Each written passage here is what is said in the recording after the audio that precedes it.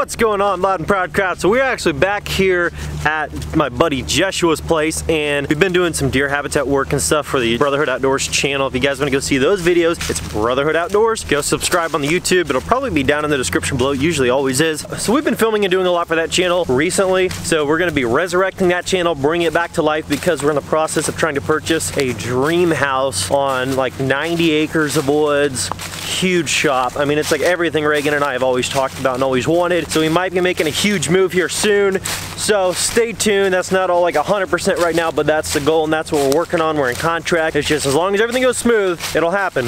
So stay tuned for that. But anyways, we're back here right now, and he's going to be taking his truck back into the woods, and he's actually up to a spot right now that we got to do a little bit more cutting, a little bit more opening up, a little bit muddy. So I thought I'd take the camera back, get it on video just in case something fun happens. So he's trying to clean this up.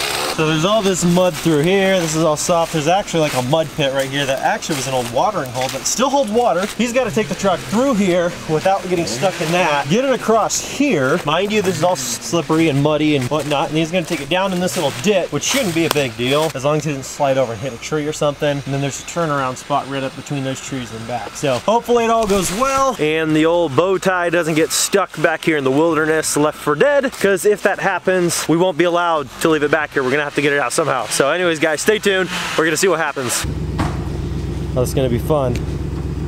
Mud, mud, mud, mud, dry.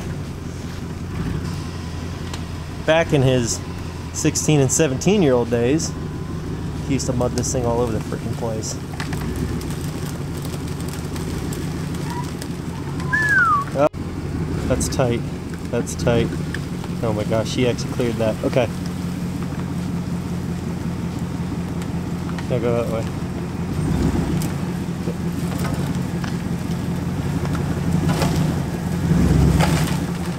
Wow. Okay.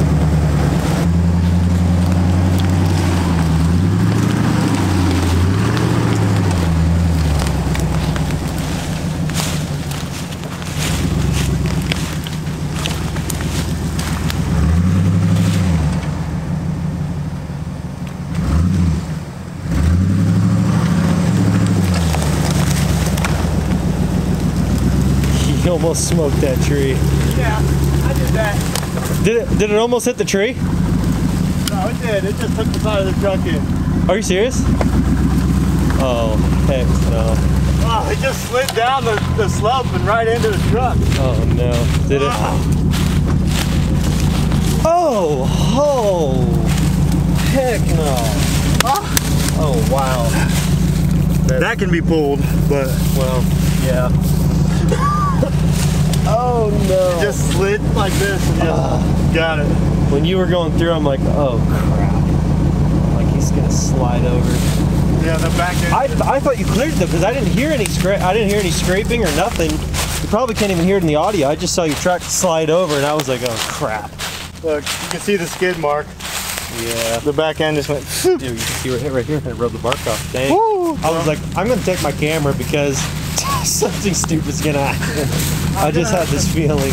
I'll have to get on Amazon and suction cup this and get a suction cup for it and pull it out. Because this is pullable. That was from a trash can I hit in like high school. Yeah. But that, you can tell just by how it popped in, yeah. That was quick. I was gonna say, that didn't take long. So how are you gonna turn around? Are you gonna pull up and back in there? That's a decent 4x4 though. 4x4 works. Got the back loaded up. He's getting a little Cali lean right now. Man, he's squatting pretty good.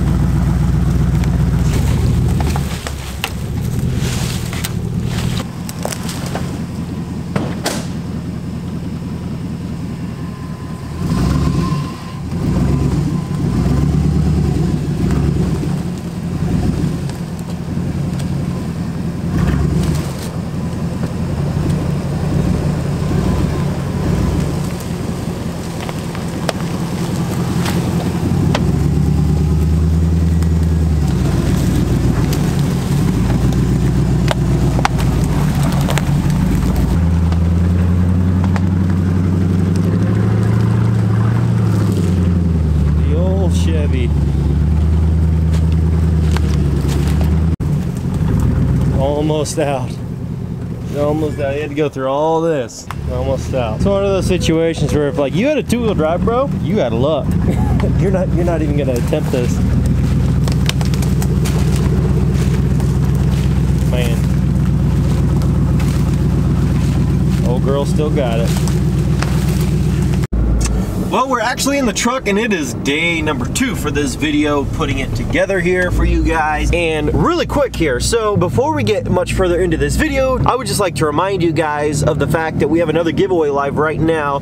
And yes, you have the option between this 2015 6.7 Cummins, which is deleted and tuned. Sounds really good. I did not do the work to that, neither did the previous owner. It was done earlier on in the purchase of the vehicle back in, I think like 2016 or 17-ish. But anyway, so we did not do it, but it is deleted and tuned already. And you have the option between not just that truck, but Frosty, the 12-valve 5-speed manual, and $5,000 of cash. So take your pick. We're trying to make it kind of more comparable, being a Cummins versus a Cummins, and trying to make it more similar in terms of value, being a super nice, clean 2nd-gen 5-speed with $5 grand and a 2015 Tradesman with only 58,000 miles on it. So obviously the Tradesman's worth a little bit more, but 2nd-gen with $5,000 cash, it'll give it a run for its money. It's still not really 100% comparable, but it's pretty darn close. So super excited. Cannot wait to see the transformation of this truck here. We're going to be doing some things to it, not anything crazy, but we are going to just really improve the cosmetic appearance of this truck, make it look a little more tactical and aftermarket. But anyways, guys, stay tuned and hopefully you guys enjoy the video. Is this still part of the video? Yes, this is still part of the same video from yesterday where he not only dented the Chevy, but we're going to actually try to fix that in this video as much as we can. Sure. So, Joshua, explain to them what happened, and I'll tell them a brief situation. So, Laksha calls me. He says, hey man, I'm driving down the road. My truck just got a big puff of white smoke, stopped running, can't start it back up. And I thought initially I may have run it out of fuel, but generally my truck will go down to an 1/8 before I know, okay, it's time to go get some fuel. So I was at a 1/4, which I don't know, I guess it could be going in between an 1/8 and a 1/4. Yeah. But I was like, my initial thought was, well, I must have ran out of fuel, which I may have. Because he said he was going uphill too at the time. Yeah, and it may have caused a problem. Well, once I stopped,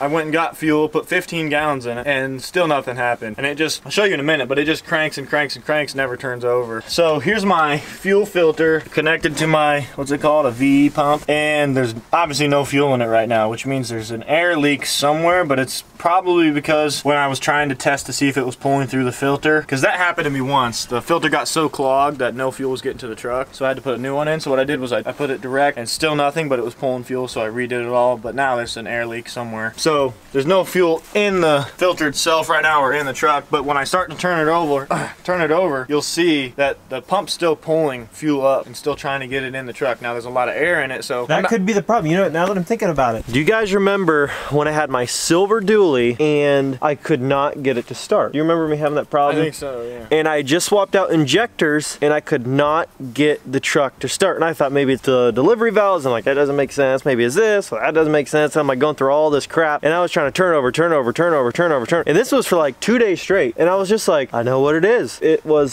somebody had messaged me. I gotta find that. I'm gonna find that video. But somebody had messaged me something and made a comment, and they said, did you check this? And it was something really stupid. And I'm like, are you joking? And I actually went through and I did what they said. Truck fired right off, and I couldn't believe it. Actually, I'm so surprised. Like, I'm just now thinking about this because you were saying that there must be air, like, because there's a gap in the fuel filter. Right, because if I ran it out, it would have pulled air in, right? Yeah, but it was still getting some fuel. Also, there's a little lever on my VE pump. And I'm not sure exactly what that is either. I'll reach in here and move it, but it's this lever. See that?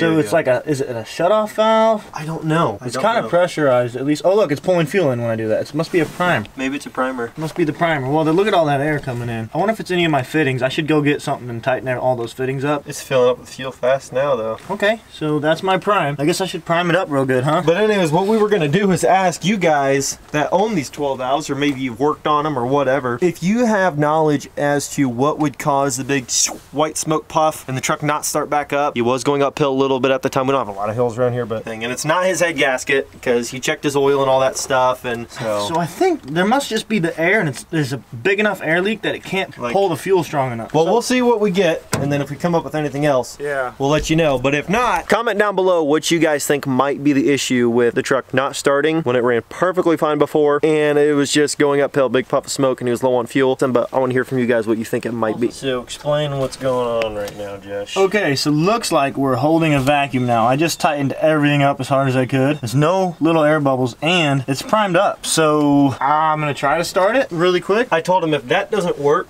we can crack the injectors just loose enough so you can see if fuel bubbles out of the top of the lines right here, because it'll do that. And then if there's no fuel bubbling out, then we know that it could be the fuel shutoff, which is behind the pump, or prime it and turn it over until we get fuel cracking up out of there. But he's just gonna test it now and see what happens.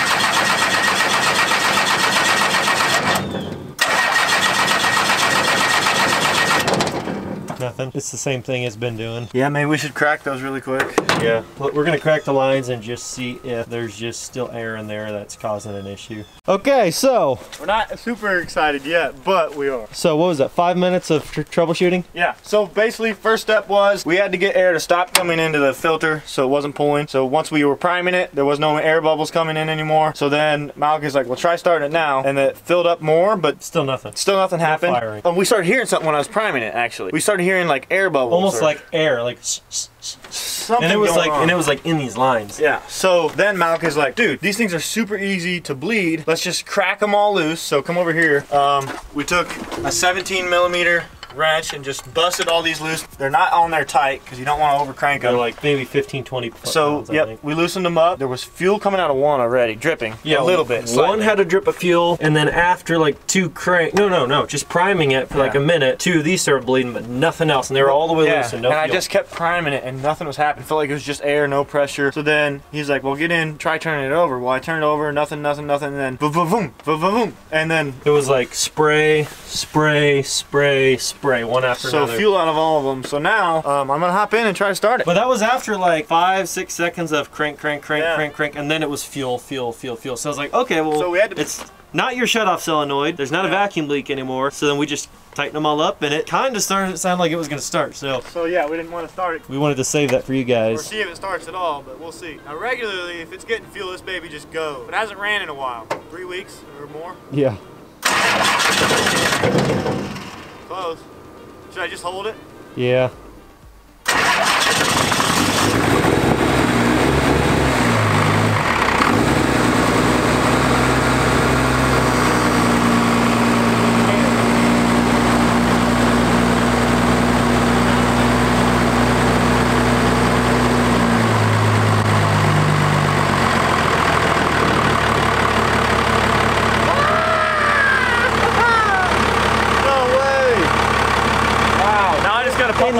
And he thought it was going to be like $1,000 problem. He's like, oh crap.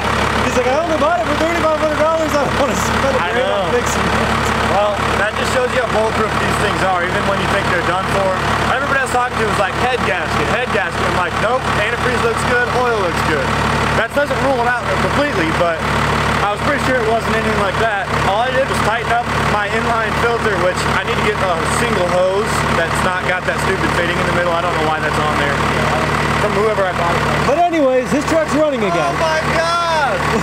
I'm so happy. Well, after doing his little happy dance from getting the truck running again, we're gonna go and run a couple errands real quick and then get back over here to work on something else. But hopefully you guys enjoyed this video. I know he enjoyed this one more than probably any of them, right? Now that his truck's running just fine again. But anyways, guys, do not forget, check this out. Every $5 you spend is 10 entries to win this truck. Or my 96 12 valve with $5,000 cash, 5-speed manual, South Bend dual disc clutch. I mean, everything. It's a sweet 12 valve. No rust, not bondoed up, not patched up. Like, it's 100% original truck. Anyways, every $5 is 10 entries. No surprises, no random, entry changes for this giveaway. We're gonna do a giveaway where the whole thing start to finish. Everything is just clear as day. No entry changes. Every $5 is 10 entries, and that's the best deal we've ever ran. And we're gonna do it the entire giveaway. Ends though January 21st, which is this month, and then it's over. So get in while you can. You get your option between this, deleted and tuned, 2015 6.7 Cummins, only 58,000 miles on it. That's right, 58,000 miles, or a 96 12 valve 5-speed manual with $5,000